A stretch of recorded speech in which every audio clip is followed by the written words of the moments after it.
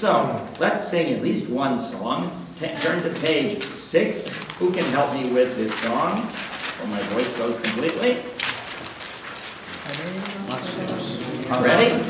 Mi yamalel gvurot Yisrael otah ein bechodo yakum hagibor goel ha'asma.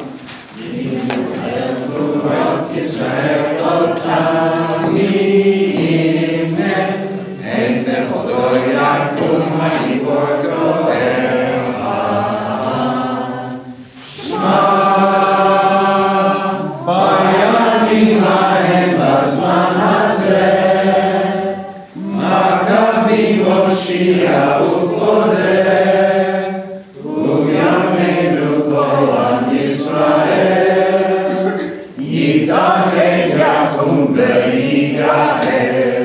Now put on your rabbinic hats and tell me what are the allusions, the biblical allusions, and in general allusions to traditional texts in this song.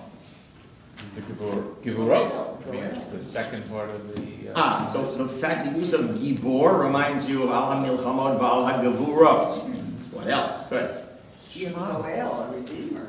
Goel is certainly a religious term, right? Absolutely. But something even more directly a relationship to a famous... Shema. Well, Shema, yes. Shema Yisrael, right? Well, listen, Israel. Here we have Shema Yisrael. Good. Absolutely. And the next line? From the bracha. Bayamim hahem bazman hazeh. Now, the bracha itself already has in it, in its language, the fact that this was not a one-time event. These miracles will happen again and again. Okay? And what else do you see? Moshe. Moshe is again like Goel. Okay. Look at the first line. Well, Israel. Mi yamalel gvurot. What's the original? Look at the bottom of the page. Wow. The original one is straight from Tehillim. Mi yamalel gvurot Adonai yashmiya shema kol tehilato vayoshi'en. That's how you get your Moshiach Lishmo lahodia et gvurato. It's a rip-off, but it's much more than a rip-off. It is a total secularization in which God is knocked out and Israel comes instead. It's truly a messianic dream that all the Jewish people will unite. That's the most messianic part of this whole thing. Yitached yakum v'yigael, that the people as a whole will all unite and redeem themselves. Right? So, who are the secular Zionists fighting against? Who are their enemies in the Jewish cultural civil war? Orthodox. One is religious. What kind of religious? Anti-Zionist. Well, but that religious in two senses. First of all, the Orthodox. The Talmudists versus the biblical. The Talmudists, like the image they always told us about the Talmud was in Babylon in exile, but the Bible was when we were strong and we had the light. Definitely the case. But here, let's look at it more explicitly. It's the Orthodox religious people and the Reform.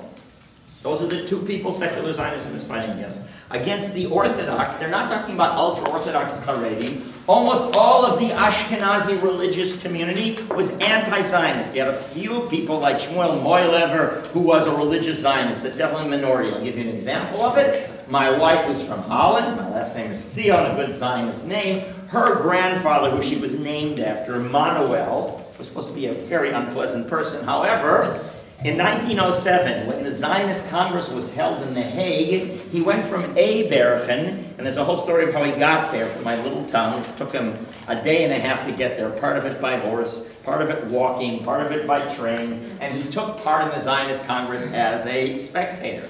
He went home to his local community. This is in Holland, it's not in a Polish Hasidic community, and they were celebrating Hanukkah with a dinner dance, which they always did with the whole community. And he was told, persona non grata, you went to the Zionist Congress, you're not allowed to come. Right? So they really did have a battle against the Haredim. The Orthodox did not move to Israel until the Shoah, and because of the Shoah, just as they didn't move to America until the Shoah and after the Shoah, because they thought Eastern Europe was the place to be. They weren't trying to solve the Jewish problem by moving to a new place. That's on one side. Also against Yitzhak Breuer, we have a quotation a little bit later, the same thing, the head of the modern Orthodox in Germany, Sipurei Reshit's people, same anti-Zionist point of view. But what about the Reform anti-Zionists? Who are they? Pittsburgh platform. In America and in Germany, Hermann Cohen, right? Who was a great philosopher and a great Jewish philosopher. And he said, oh, he's totally anti-Zionist. He says, you know what? The Zionists want to be happy. That's what's wrong with them. And you try to sell that Judaism to your congregation, right? Pursuit of happiness is the most important in alien. No, they want to be happy, those Zionists. So, and of course, Franz Rosenzweig as well, but he wasn't part of the liberal movement. And of course, in America, one of the things I have here is a terrific text from Mordechai Kaplan, written against a congregation of Reform Jews in Texas, who said explicitly in their bylaws, nobody can be a member of our synagogue if they are either keep kosher or they're Zionists.